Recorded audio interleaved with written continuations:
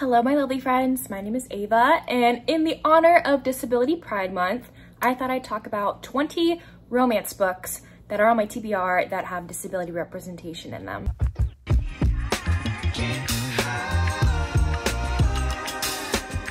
We're a few weeks into Disability Pride Month, and if you would like to pick up any of these books, go right on ahead. I might be picking up some of them, definitely not all of them, there are too many.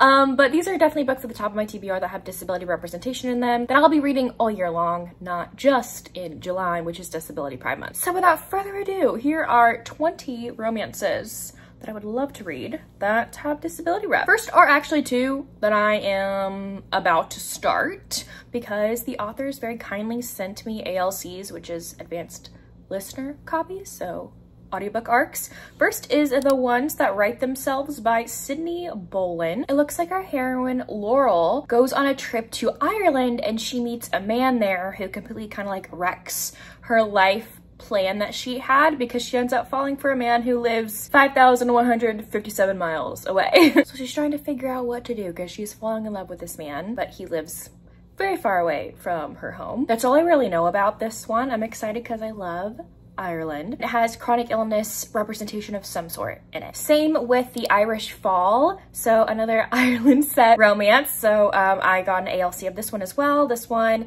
is by Brooke Gilbert. Excuse the claw sounds if you hear them. Hickory's running around the room. It's zoomy time apparently. This one is about Air and Darby. Air is going through a lot of chronic pain at the moment. I believe she has a few chronic illness conditions, if I'm not mistaken. And she ends up meeting Darby, who is a tour guide in Ireland. And I believe they just fall in love with each other. That's all I really know. Its own voices for aciovagal Crohn's, ovarian cysts, suspected endometriosis, arthritic pain, and mental health. PTSD and infertility are also represented in this one. And you can get both of these audiobooks, I believe, off of Spotify, which is cool. These are the two first books ever that I'm listening to on Spotify. Next I have Quiver by Juliana Victoria. This is a Forbidden Brothers teammate hockey romance. I believe our heroine is a PA, a physician's assistant. The representation here is multiple sclerosis. Alessandro, our hero, and her new neighbor, who's also on her brother's hockey team, has MS. And then I believe our heroine has vitiligo. She is his new doctor, which will be very forbidden for sure. But this looks so good. Like, it looks really good. And look at the little puppy on the cover too. Next is One by Julie Ann. I think this book has been on a few TBRs for me. I've been on a ebook reading slump, so if it's not on audio, I have a very hard time reading them. So this video is my push to get back into ebooks. Okay, One by Julie Ann. I believe our heroine falls for our hero, who is a college football player, and she has a prosthetic leg. She's an amputee. This one has been on my TBR for quite a while, and I've never read a Julie Ann book, so I definitely want to pick this one up. Caught in the Axe by Daphne Elliott has been on my TBR for a while as well, because I believe there is celiac disease representation. This is our heroine's romance with her ex's brother, who is 10 years older than her, and I believe she becomes the grumpy lumberjack's temporary assistant. I don't know who has celiac disease, if it's the hero or the heroine. I don't really remember, but it's a small town romance, so I'm wondering how are they gonna figure out celiac in a small town, because I live in a small town and it's absolutely awful shopping for anything for me to eat. So I'll be on the lookout here. Okay, I'm gonna be watching that. Next is The Aloha Butterfly Kiss by Brooke Gilbert. This one has lupus, migraines, and chronic pain representation. I feel like this is giving great summer vibes also. I love this tagline. It says, he's a surfer, she's allergic to the sun. The one thing they have in common is their service dogs who have fallen in love. I don't have to read anything else. That looks awesome. Next I have Finding His Forever by Ellen Brooks. This one has representation for limb difference. Look who is joining us. He's been making a lot of noise and ruckus that I'm probably gonna have to edit out of this video, right? You're being naughty. Oh my goodness, you wanna go up? Up on the windowsill, there you go. Move your butt, move your butt.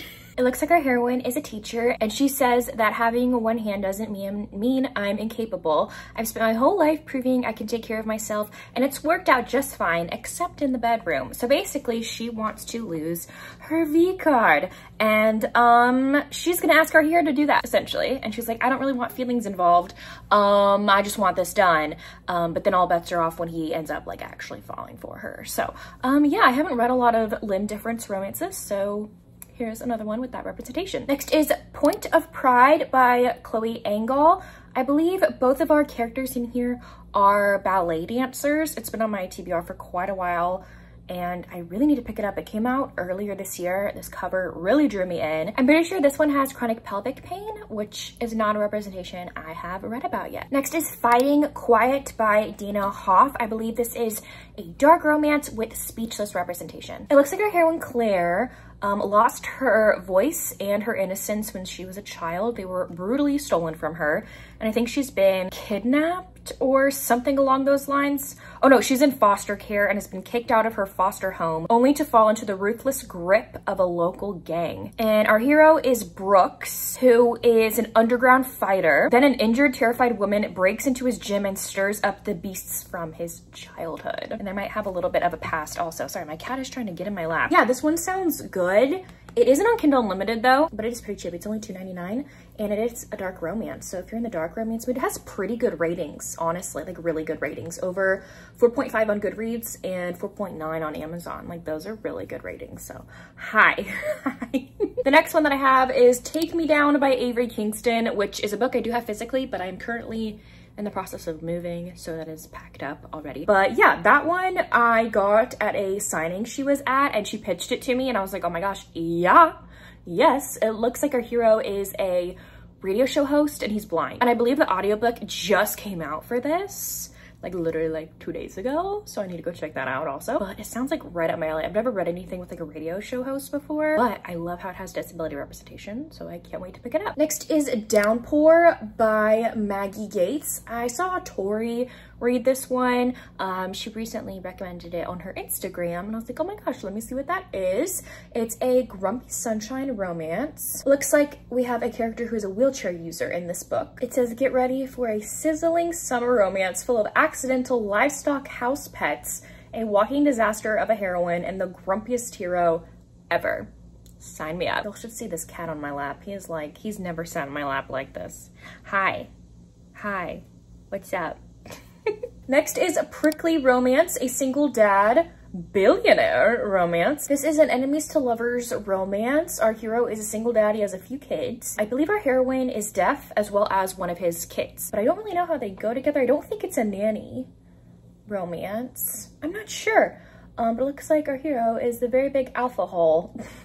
Oh, it is an office romance, so I guess they work together possibly, and it's also slow burn. It looks really cute. Next is Hidden in Darkness by Alice Winters. Sorry, he was looking my head like this the whole time, y'all. The cat is in the place where my computer normally is sitting, so blame him. This one has a character who is blind. This one kind of reminds me of Rush by Emma Scott a little bit. This is an MM romance, and it looks like Felix, one of the heroes, is hired to take care of Lane, who is our recently blinded man, who is depressed, rude, and difficult to be around. And these two fall in love. So yeah, it says it's a 90K word book full of snark, car chases, and morally questionable choices. Next is Seeing Red by Bailey Hanna. This one has Hashimoto's disease and PCOS. I have never read a book with Hashimoto's, but I know a few people who have Hashimoto's, so definitely interested in this one. So it looks like our heroine Cassidy wants to get back at her ex. So she hooks up with a local cowboy named Chase. But then she finds out that she's pregnant, and the two of them have to co-parent, and I guess they fall in love. Kind of reminds me of Out on a Limb, so I'm even more excited to read this one. Okay, the cat has moved because I threw him off because he decided to bite me because I was petting him. Goodness gracious, this cat is gonna be the death of me. Next I have Ashes, which is a dark asylum bully romance. It's the third book in the Boys of Chapel Crest series, which I've never heard about, but anytime I see like a dark romance that has disability rep, I put it on my TBR because I feel like it's really rare to have. This one has speechless representation. I don't really know what this is about, except that This is a dark romance that is also a bully romance. I don't really know. Maybe this is a Why Choose book, honestly. I have no idea.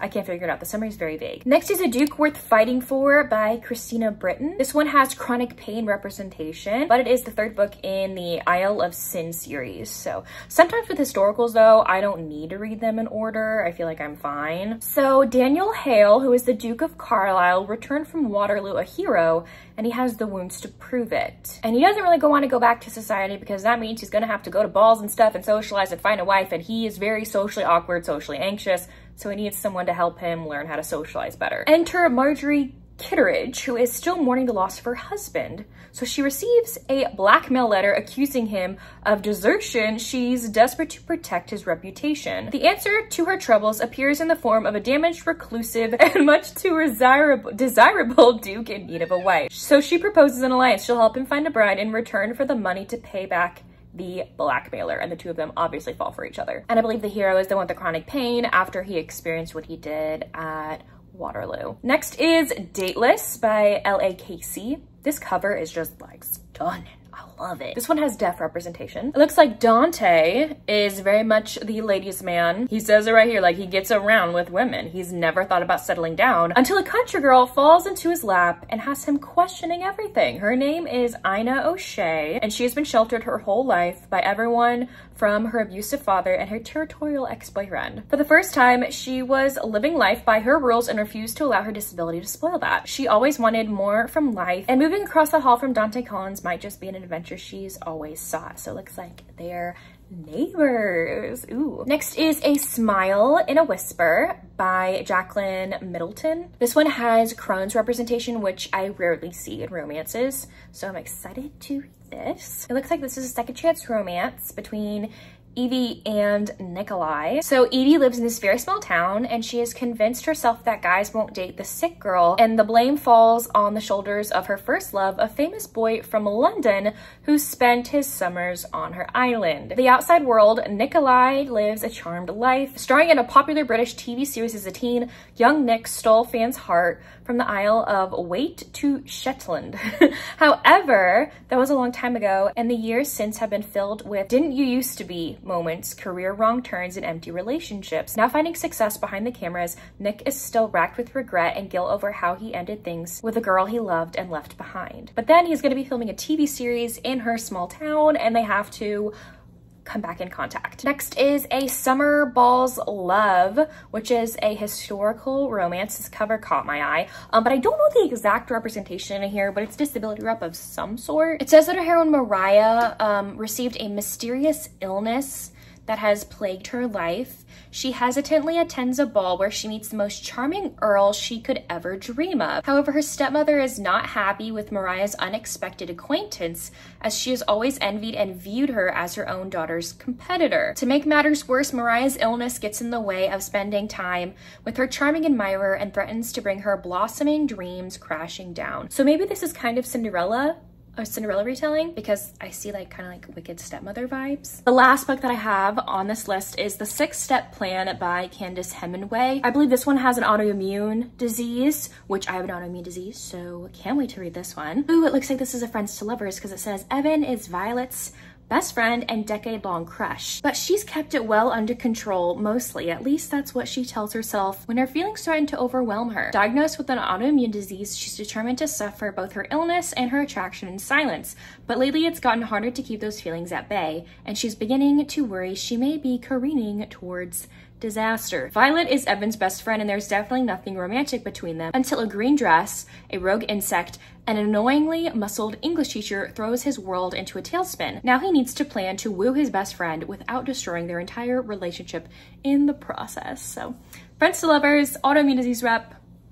I'm excited. Anyways, there you have it. Those are 20 romances with disability representation that are on my TBR. Let me know down below if you have any more recommendations for me. I would love to know, especially if they're on audio, because again, I'm having this horrible ebook slump right now. So if you don't feel like commenting anything else, you can leave me a purple heart emoji down below. But anyways, thank y'all so much for watching. I will see y'all soon in my next one. Bye y'all.